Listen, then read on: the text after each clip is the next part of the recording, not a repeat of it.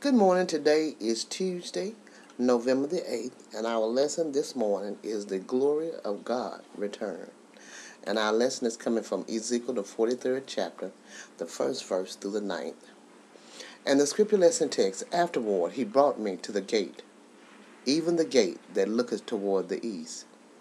And behold, the glory of the God of Israel came from the way of the east.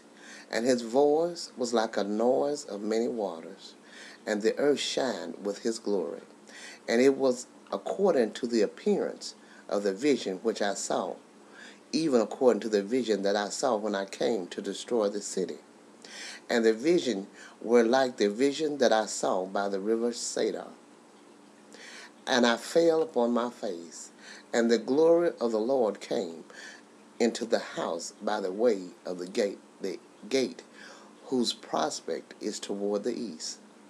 So the Spirit took me up, and brought me into the inner court, and behold, the glory of the Lord filled the house. And I heard him speaking unto me out of the house, and the man stood by me, and he said unto me, Son of man, the place of my throne, and the place of the soles of my feet, where I will dwell in the midst of the children of Israel forever, and my holy name shall be the house of Israel. No more defiled, neither they nor their kings by their whoredom, nor by the carcases of their kings in their high places, in their setting of their threshold by my threshold, and their post by my post, and the wall between me and them. They have even defiled my holy name by their abominations, that they may have committed. Wherefore I have consumed them in my anger. Now let them put away their whoredom in the carcasses of their kings, far from me, and I will dwell in the midst of them forever. Amen. This lesson is very strong and very powerful, reminding us of the time when we were filled with the Holy Ghost, when we were filled and received spiritual awakening in our soul. This is what he's, to me, is going through, the awakening of the Spirit of the Lord within himself.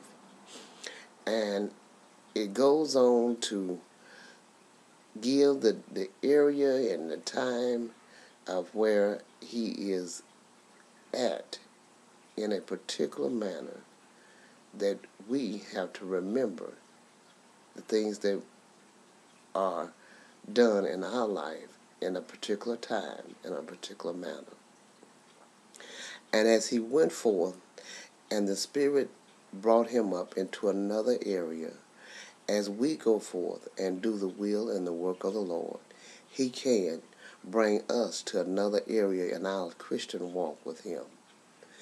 But he must abide within us. We must allow our spirit to awaken to him, because he's there continuously, and all we have to do is to seek him day and night.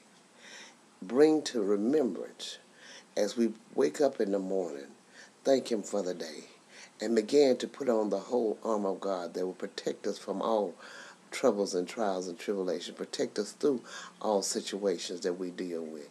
It doesn't say that we won't have troubles and trials and situations. It says in the scripture that it rains on the just as well as the unjust. So we will deal with those things, but we must not carry the throne of Jesus Christ in our life and the devil there too. That's when he says